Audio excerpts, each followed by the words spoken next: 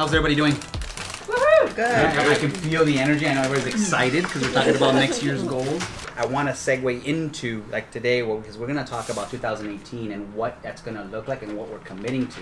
But please be mindful that what happened in 1 week most definitely will happen even deeper in 2, 3, 4, 5, 6, 7 weeks. What is the trick? How do we keep that same intensity and energy that we did that Wednesday? Any ideas? Family. Family? Progress. Progress. Helping families.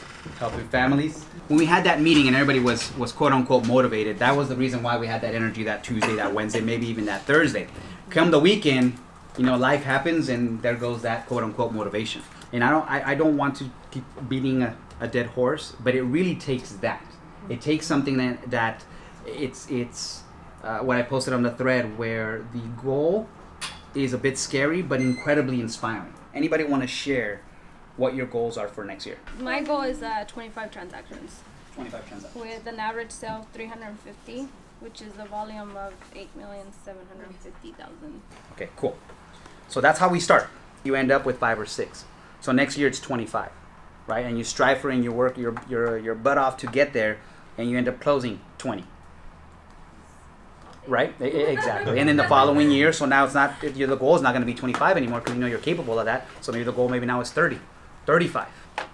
For everyone also just in the group, you know, normally when you're setting these goals, as Gabriel was asking, like what was the reason underneath it? Typically the way most people address sales is through a factor of motivation.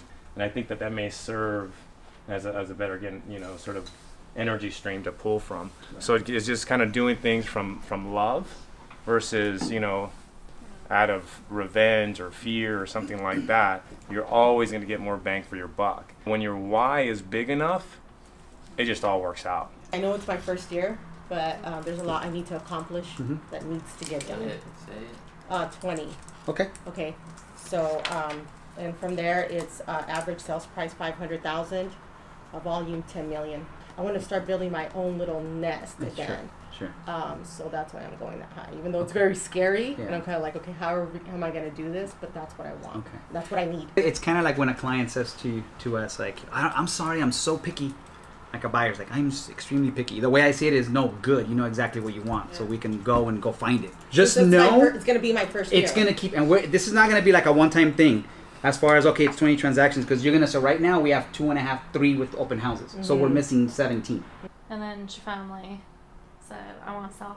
And then wasn't prepared for that at all. Oh, come on in. I want to talk to you about your commission and when we can list. I was like, oh. Right now? Like, even though I know you think you haven't, you have it within you. You too. And everybody here does. Everybody who can hit their numbers, you can hit the numbers. Anybody could. It's just basically just staying on that focus and without a shadow of a doubt, like, this is the number I have to get. Where am I every day constantly looking at those numbers, Okay, so baby steps, baby steps, baby steps. But those baby steps will get you higher in that, you know, to the mountain top where you need to be at. So the you don't need anyone else. So the goal then for us as a group is 134 million. 0.3.